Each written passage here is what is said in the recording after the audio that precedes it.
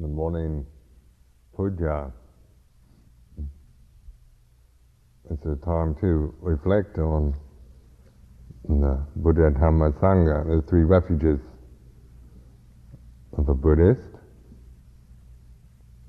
They're the traditional introduction of offering candles, incense and flowers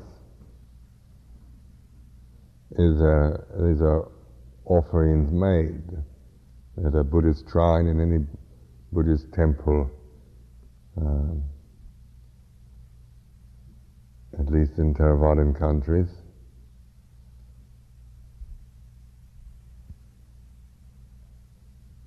Flowers always represent their symbol for sila, or morality. You notice on Buddha images, the Buddha is always sitting on some lotus petals, which means symbolically foundation of moral purity. And then the incense, symbolic of samadhi, or the kind of balance of emotions and the equanimous heart in which the fire of wisdom is supported, so that the candles represent symbolically wisdom or light.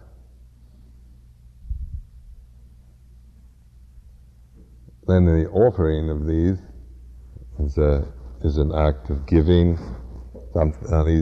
These three kinds of things are most anyone can afford to offer at some time or another.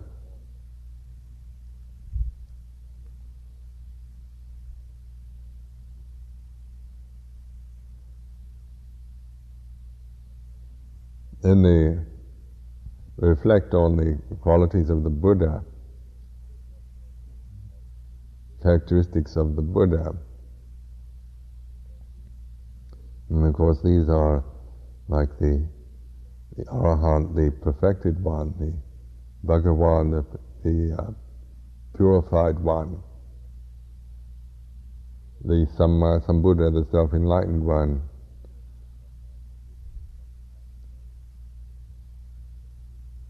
So these particular descriptions of purity and perfection, and some Buddha meaning through one's own efforts, not depending upon some outside force for enlightenment.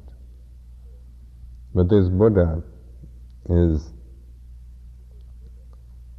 even though people seem to regard this as the qualities of a sage of the past, Gautama the Buddha, we have to see that all these symbols, concepts, historical sages included, all these conventional forms are just pointing at the immediacy of the moment now. We're not just reciting some historical record, qualities of somebody who's dead, and worshipping or paying respect to someone who died 2,500 years ago in India, who we've never known, who seems to be someone remote in time and in place, in civilization. But these very qualities, these very characteristics of purity, perfection, and self-knowledge are what we say, taking refuge in the Buddha at this moment.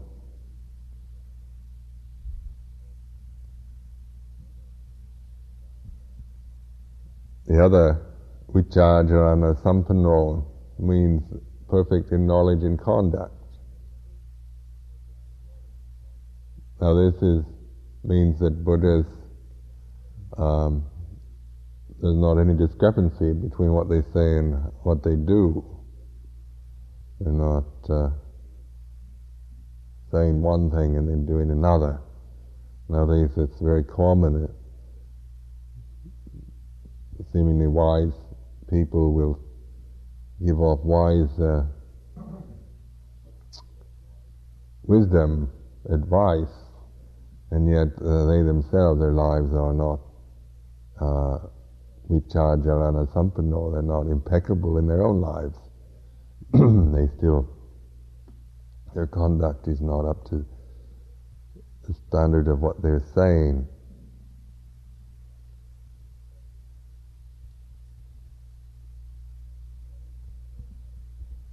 And the quality of loka vitu means the knower of the world, the seer.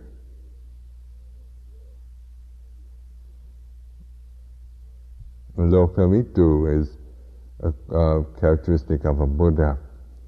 And as I was saying yesterday, what is it that Buddhas know that unenlightened beings don't know? Buddhas know that anything that arises passes away. Now the loka, or the world, is something that we tend to conceive as, in very coarse terms, probably from having taken geography lessons and looked at maps and globes, so that to us oftentimes the world is a globe, or continents, oceans, mountains, and so forth.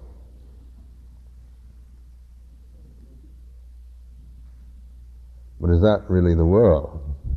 I mean, you think about it and you conceive the world as an idea in your mind. If you go out and look at the world, what do you see? You see an object of your eye consciousness. Like this room here. This is the real solid world here. I can touch it, I can hit it. But that in itself is in the mind, isn't it? That perception of solidity, that actually touching the form, the sense of solidity through touch, is a perception in the mind. All your views and opinions about the world as being round and a globe and with continents and so forth, these have come from the minds of human beings. In other words, the world is the mind rather than a lump of earth, matter spinning around the sun.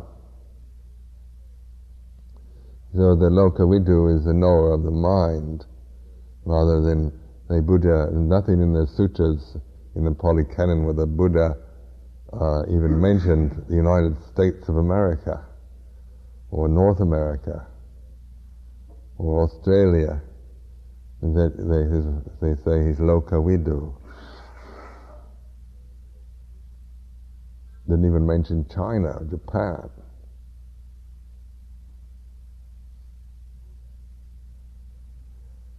So the Buddha, being a seer, or the knower of the world, means knowing the mind. Now the conditions of the mind, all that is common to the characteristic that is common to all those conditions is that they arise and pass away.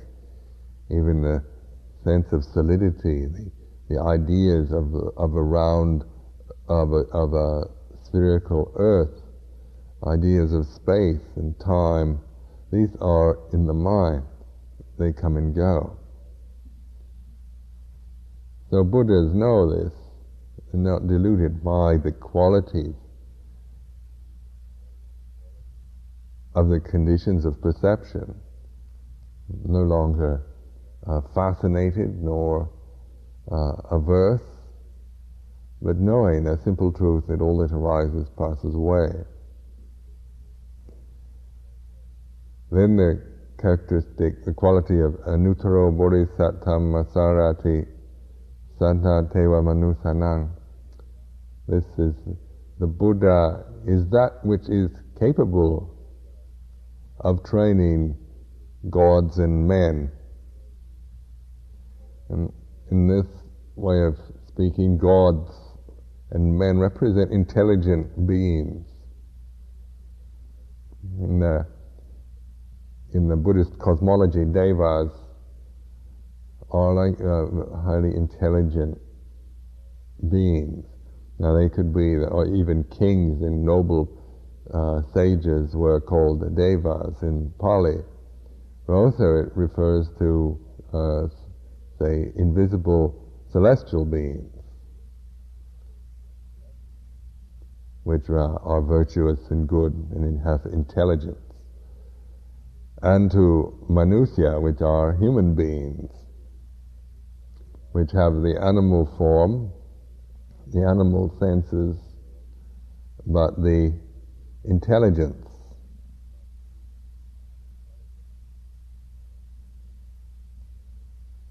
Now this human intelligence is, or this intelligence of a human being, is the ability to reflect on, to observe. Like, even though your body is an animal's body, your body, we share the animal world, we share our consciousness very much with animals, the sensory consciousness. We can see them, they can see us, and we have the same kind of body, a physical body that experiences pain and pleasure, heat and cold, just as all animals have this in common. But the animal world can't reflect on itself at all. It can't take, if you teach, try to teach a cat about morality, about not killing anything, with no results yet. I have this cat, it chitters. I've been teaching morality to now for 4 years. Even though she's met great teachers like Mahasi Sayadaw and Ajahn Chah,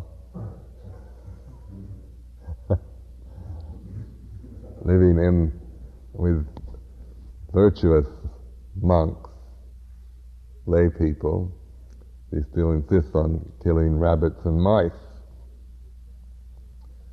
Inability to reflect on.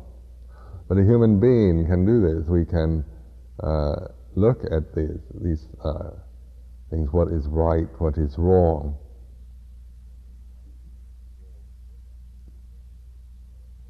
So the Buddha is the trainer of gods and men. This means that this Buddha wisdom, that which knows that all that arises passes away, that very knowing wisdom,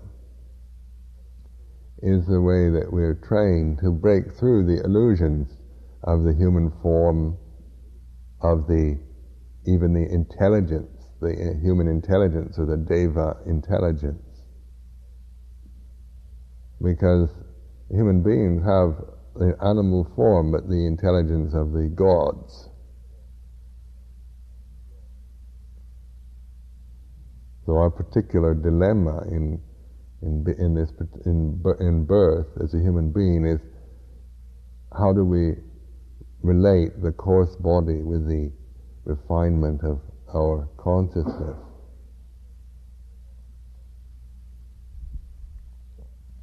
And mentally we'd like to soar up into space. We're trying to do it physically now, because we just can soar up into outer space. We always want to go up. Nobody wants to go down. You know, going up to heaven, you never go down to heaven. You go down to hell. Hell is supposed to be under the ground. And so we have this desire to soar out. The mental faculty is seeking to be liberated from the coarse physical limitations. And if you notice how much we resist the body itself, its heaviness, its limitations, we really resent. You don't like to be bound, earthbound, stuck on the ground with an animal's body.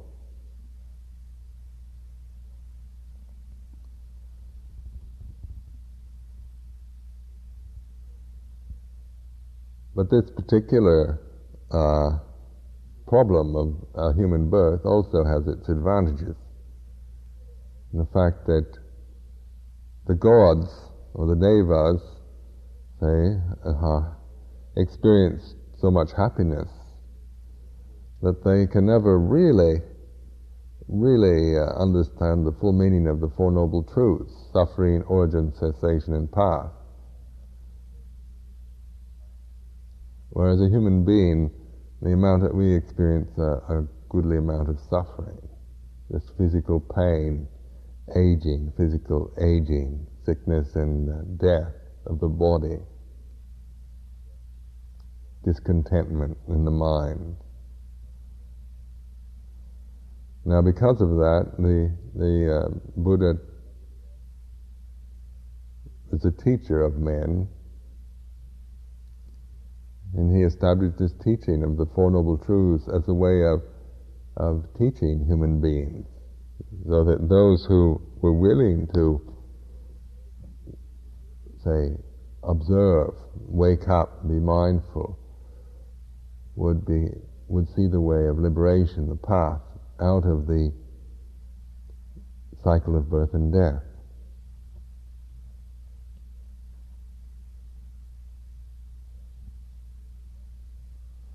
Now, in taking refuge in the Buddha, like in the morning, it's a way of remembering this.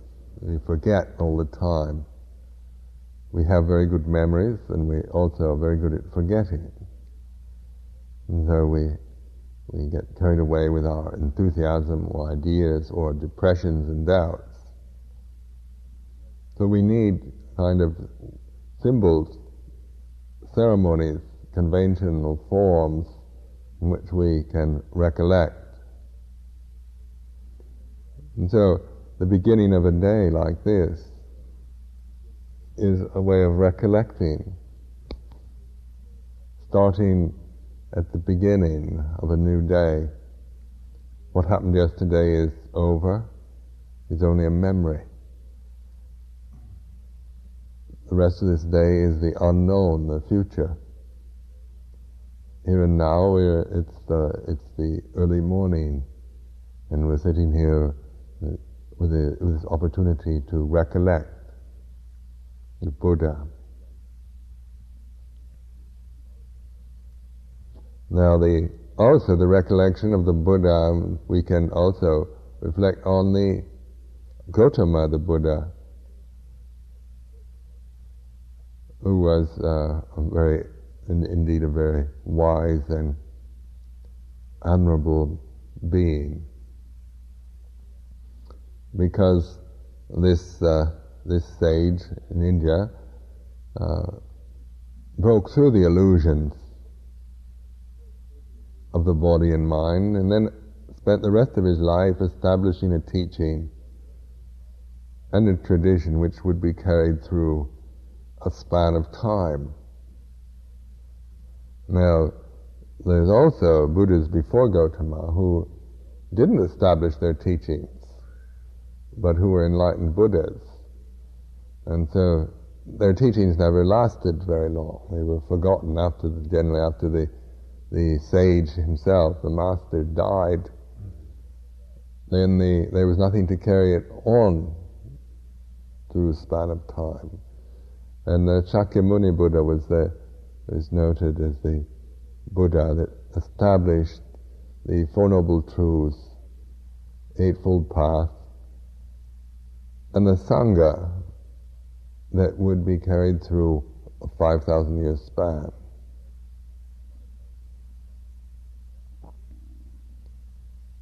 Now that's a pretty clever thing to do, actually.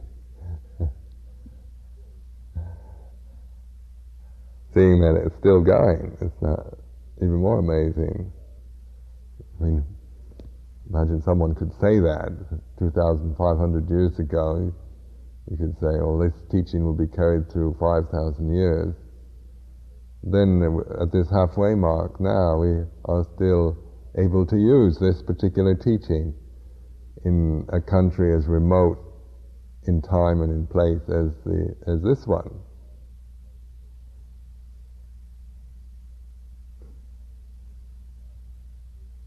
And yet the teaching itself is as clear and as precise and as useful to us as it no doubt was to those in India at that time.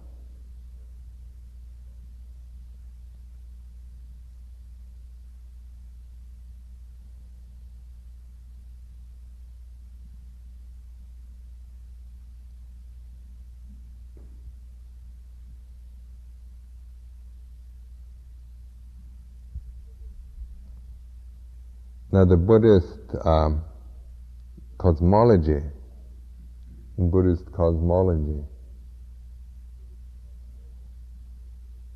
this particular teaching is the way that a human being can, say, break through the delusions of the sensual world, can transcend the conditions of birth and death, and attain the nibbana, or the deathless, in this life, at this moment.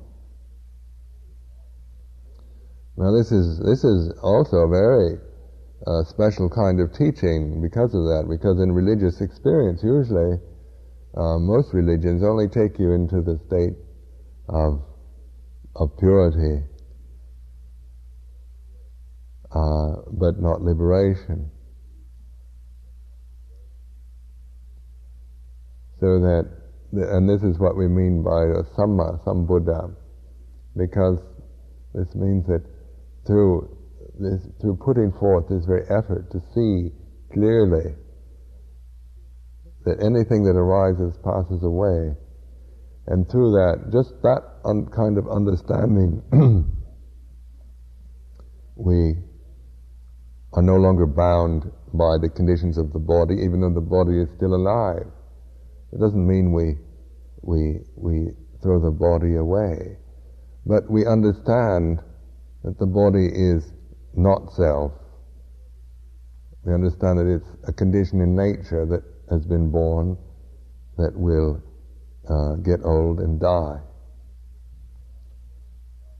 And the conditions of the mind that come and go and change, we realize, like emotions, thoughts and memories, feelings, all these are just natural conditions changing, they're not self. So when you fully comprehend that through insight, then there's no more fear, no more desire.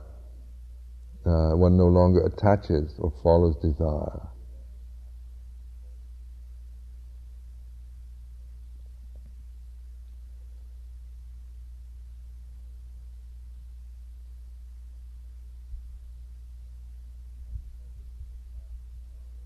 Now, because this is a path of knowing rather than believing, see, the important thing is the practice of it rather than believing anything. Like in Buddhism, we never ask people to believe. Say, what do Buddhists believe in? Well, there's no belief. There's nothing that one needs to believe in. It's a direct pointing at the way things are. Now, if you have to, direct pointing means to look and see for yourself. But I know most of you believe in all kinds of things. As your comic habits are to always believe or disbelieve things.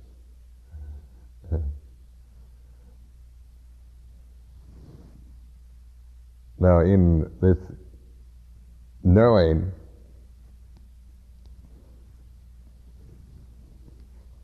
what can we know for sure without believing in anything, without believing anybody's theory, without believing any doctrines by wise sages, by great prophets? What can you, as just an ordinary human being, man or woman, know without believing? Well, that's important, isn't it? Have you ever thought about that? Or what can be known directly without believing in a theory? even a very good theory, a very wise theory, is still a belief if we don't know the reality.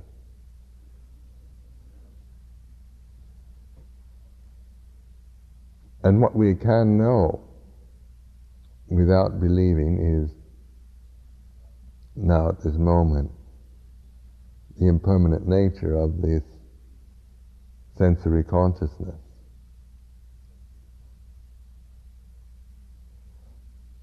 Whatever it is, whatever you're feeling now, whatever mental condition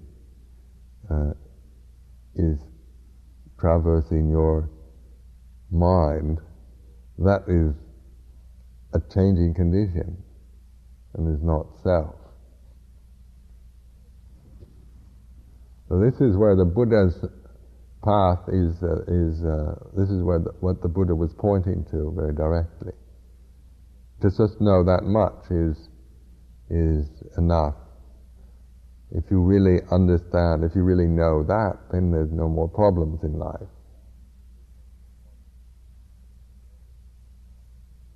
But the knowing is not a believing knowing. It's not a conceptual understanding either. You understand the concepts easily enough. But a constant knowing. In other words, a constant knowing, mindfulness.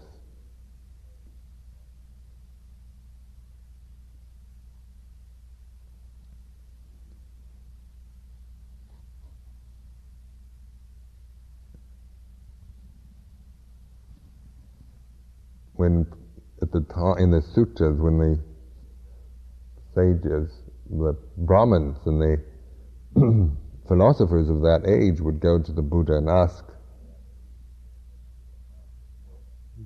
"What is your teaching?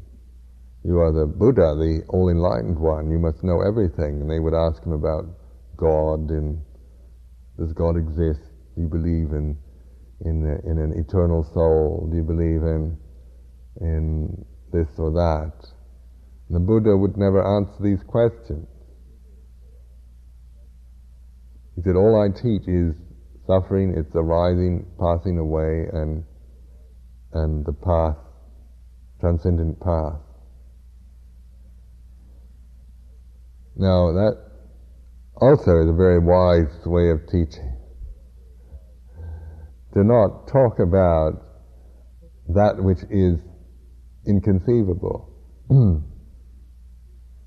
Not try to conceive the inconceivable or limit the unlimited. But a direct pointing is a way of seeing now limitations, the conceived, that which is arising and passing, the born, the originated, the created. Now that is knowing these, whatever those conditions are, whatever arises, passes away, no matter how important or how unimportant it is, that very knowing is enough.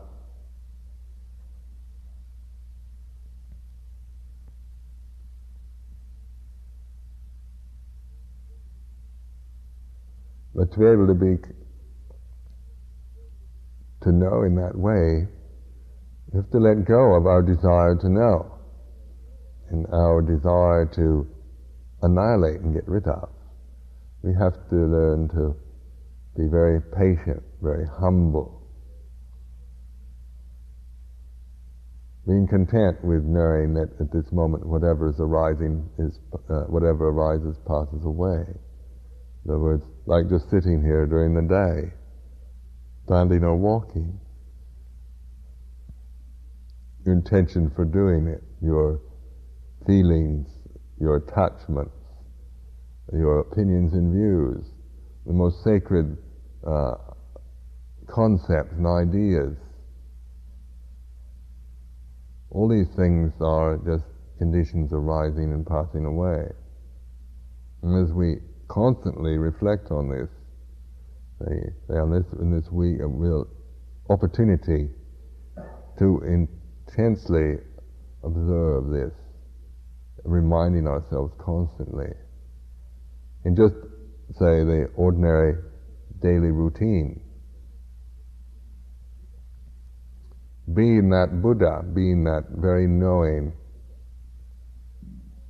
rather than sitting here for hours on end trying to become Buddhas.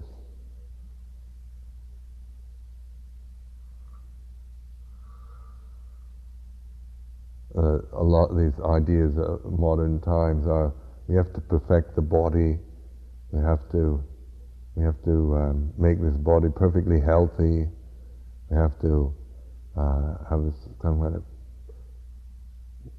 perfect intelligence and emotional balance.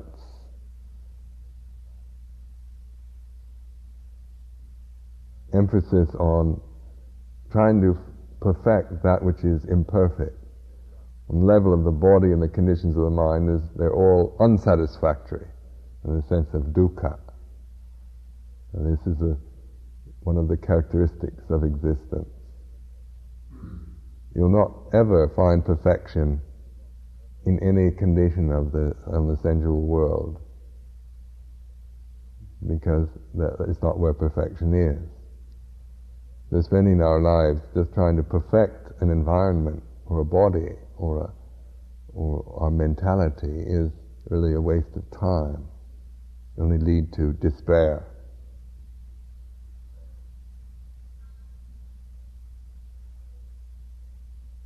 So knowing is knowing where perfection is, what it is, rather than trying to find perfection in that which is imperfect.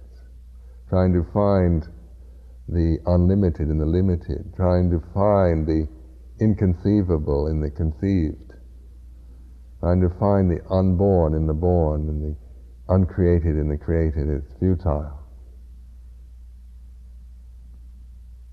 So instead we place our attention on that which is unknowing, on the knowing now of the created, the born, the originated. And through that, observing that what is created is destroyed, what is born dies. What has an origin will cease. And in that knowing, then there's the liberation from any delusions in regards to any mortal condition whatsoever. Now the next reflection that we do is in Buddhist countries, when we offer what is called panya, or in the English translation isn't a very inspiring word, but they usually refer to it as merit or grace, or any good results, anything that is good, beneficial, good wishes, good thoughts, results from our practice, any kind of good results we get. This sharing of punya is a way of, say, opening out, of not just practicing meditation here just for our own self, but also a reminder of that any goodness, any success that we might achieve or attain or accumulate in our lives to be shared with all sentient beings. Now this kind of reflection also will allow us to feel more responsible for how we live during the day here, when you realize that you are not just some alienated, disconnected being that has no effect on the universe. Many people nowadays think how I live is nobody else's business, because I can do what I want. U.S., where we've stressed individualism of doing what we want, living our lives for to perfect ourselves, to fulfill our desires, to do what we want to do. And no matter how it affects anyone else, our parents or friends or husband, wife, or the society we live in, we think, I want to fulfill myself, I don't care what happens to you.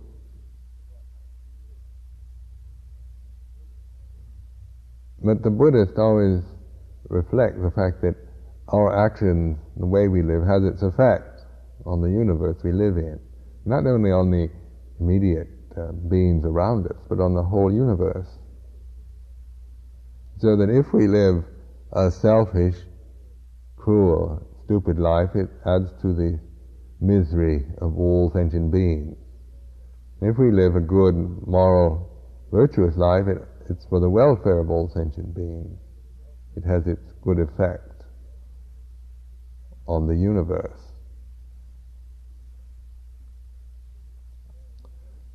So this sharing of punya is a way of, say, a Buddhist way of praying, of, like, for those we know who are ill or unhappy, those that are suffering, way of praying for, say, those that we don't know who are suffering. But it's not just a prayer asking for God to help all those who are miserable and unhappy, but it's an actual offering of our own goodness and merit and grace, as offering outward to develop that in our daily lives of good action, virtuous living, as an offering for the welfare of sentient beings. Those we know, such as our parents, friends, and so forth, those like in Buddhist countries, they'll oftentimes,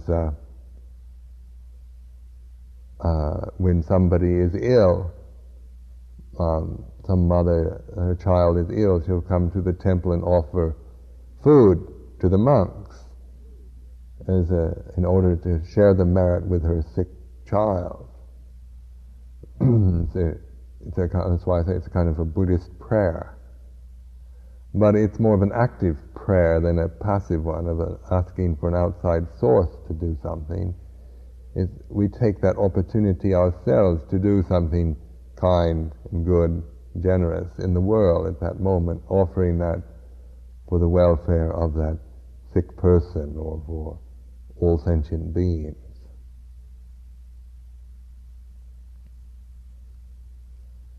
Now this is an important kind of reflection.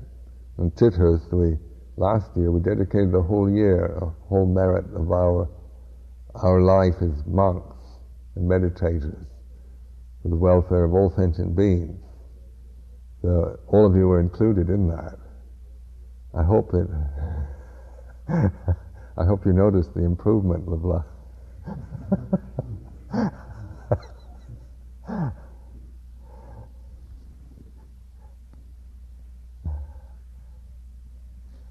Like Master Hua in San Francisco said, San Francisco won't sink into the ocean as long as he's there. Hasn't sunk into the ocean yet either.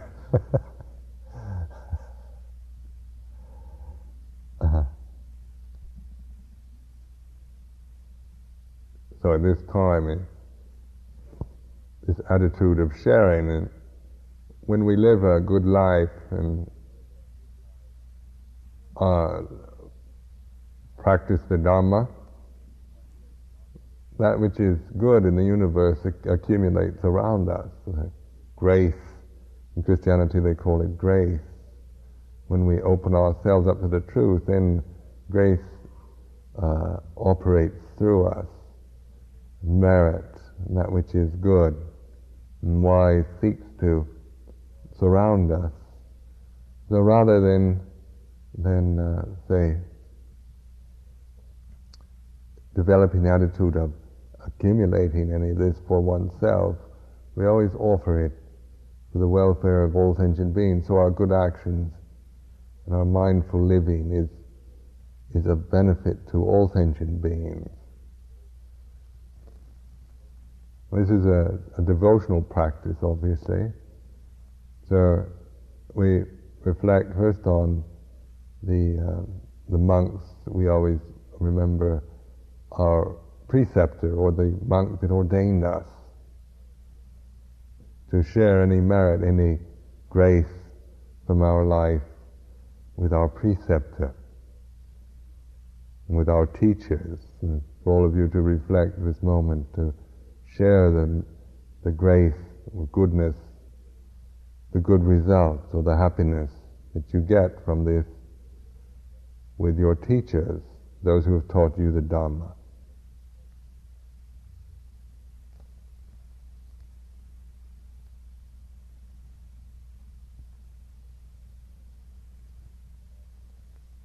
And with our parents.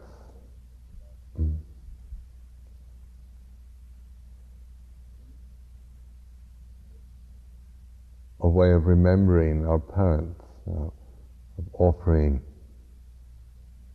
this goodness as to help or to bring happiness or liberation to our parents.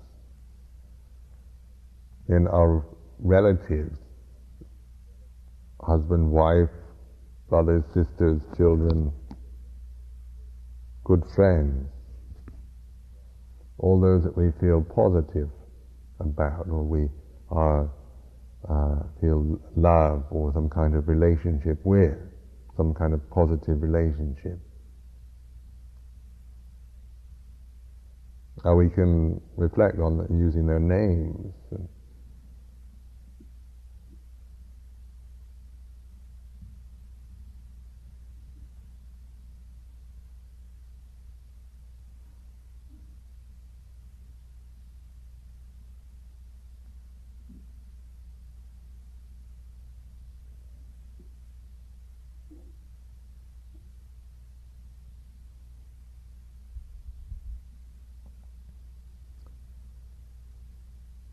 And for the leaders of this country, to offer the merit, the grace from our life, from our practice, for their welfare. The leaders of a country have to make important decisions that affect the lives of many millions of people. So our own virtuous action and wise living has its effect also on those who have to make those decisions. Better than trying to, what happens in America these days, they try to kill them rather than shoot them. But the Buddhist refrains from that kind of action and offers the merit of his life, or her life, for their welfare. Whether we agree with their political points of view, what they're doing, is not the point. We're not here taking political sides. But just that kind of compassion and love, unbiased, in which we, say, offer this merit to help them to make the right decisions, do the right thing.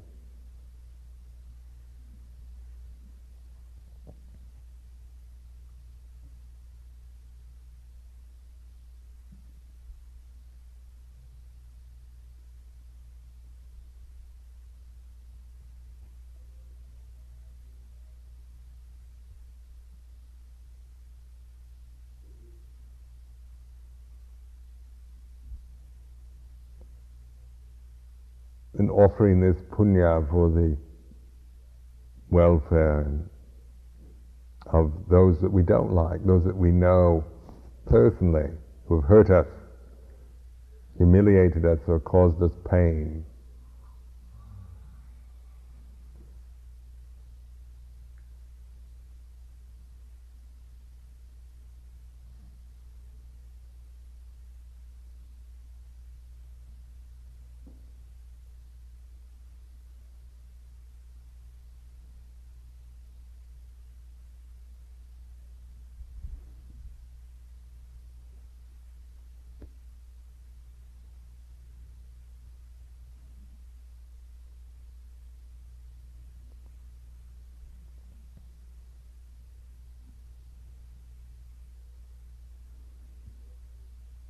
for all those beings who, they're all animals, those animals that we like are pets, cats and dogs, horses, all the animals that we like to eat, cows and pigs, chickens, and all sentient beings, all animals, birds and fish, wild and tame, insects.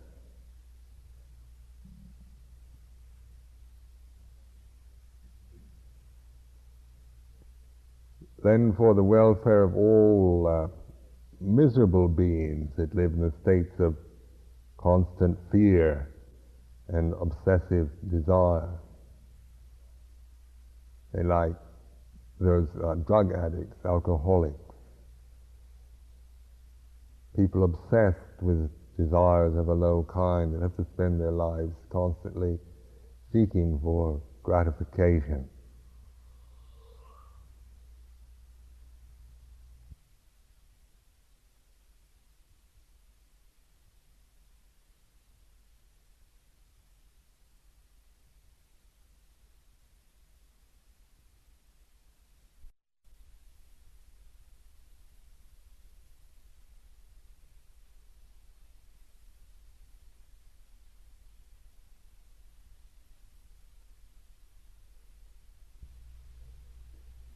All those in prisons, in prison camps, mental hospitals, so forth, offering this merit for their happiness,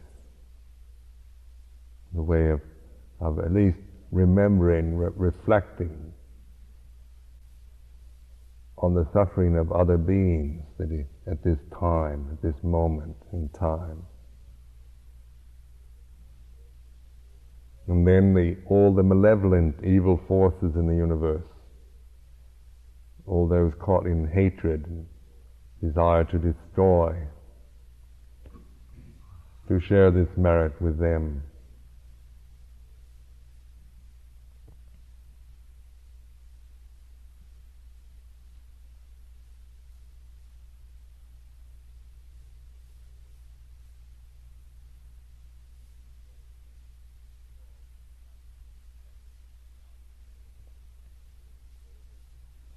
So in this practice of sharing of punya, it's like a Buddhist prayer. It's a way of recognizing that we're all in this world together, from the most ethereal to the most coarse, most angelic forms, the most evil forms. But how this person here, how I can live my life, has its effect on all these beings. So when we really understand this, then we must, at least I personally feel more responsible for my own life, how I must live in this world.